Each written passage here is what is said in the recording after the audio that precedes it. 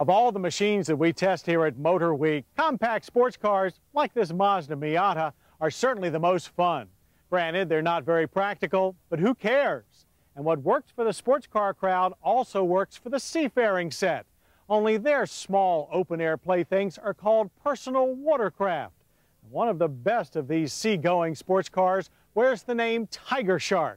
But are they really as fearsome as their name implies? Like high-performance cars and motorcycles before them, personal watercraft have recently received their share of negative publicity. This despite their skyrocketing popularity, which has seen large numbers of motorcycle dealers add these compact cruisers to their showrooms. So we headed for the water with two of Tigershark's most popular models to find out the truth of the matter. At the top of the Tigershark range sits the sports car of the family, the Daytona 1000. This sleek red speedster's lines are as striking as a Lamborghini and positively shout performance, which is delivered by a 999cc three-cylinder two-stroke engine that makes 115 horsepower and drives a high-capacity water jet propulsion system. Handling equipment includes a quick-turning multi-angle hull and electrically powered variable trim system, which is all boat talk for "this baby handles." While clearly aimed at the more experienced rider, it surprised our amateur crew with its user-friendly character. The closest automotive equivalent would be, say, the Chevrolet Corvette, fast and furious in the hands of an expert, but still forgiving enough for the daily driver.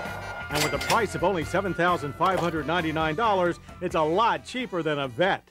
For those new boaters that drive something a bit more sedate, Tigershark builds machines like the Monte Carlo 770. Longer, wider, and taller than the Daytona, the Monte Carlo is aimed at the family boater, and it offers a huge three-person seat for effortless passenger hauling, rear-view mirrors, and a reverse drive mechanism that's so simple it's ingenious. Power comes from a 768cc two-stroke twin that makes 90 horsepower, which when coupled with the wide, ultra-stable hull, produced a machine that inspired confidence in even the most inexperienced rider, while still offering plenty of zip for the enthusiast. It's more a sports sedan like the Nissan Maxima SE, fun but still most practical. And at $6,199 within the recreational means of many families. But whether you're married or single, novice or expert, safety is an essential part of watercraft operation. That's why every Tigershark model has an ignition cutoff switch which is connected to the rider's wrist. So if you fall off, your boat doesn't continue on without you or over you.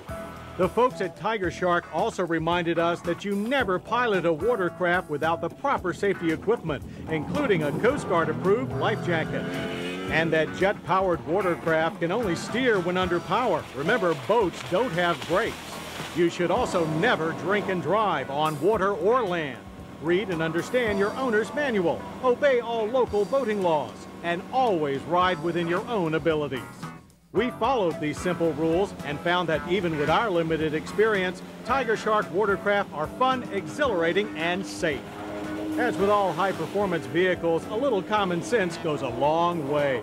And while we're not yet ready to give up the thrills of four wheels and big V8s, we've enjoyed dipping our toes into the world of Tigershark personal watercraft. The name may say man-eater, but trust us, this is one very friendly fish.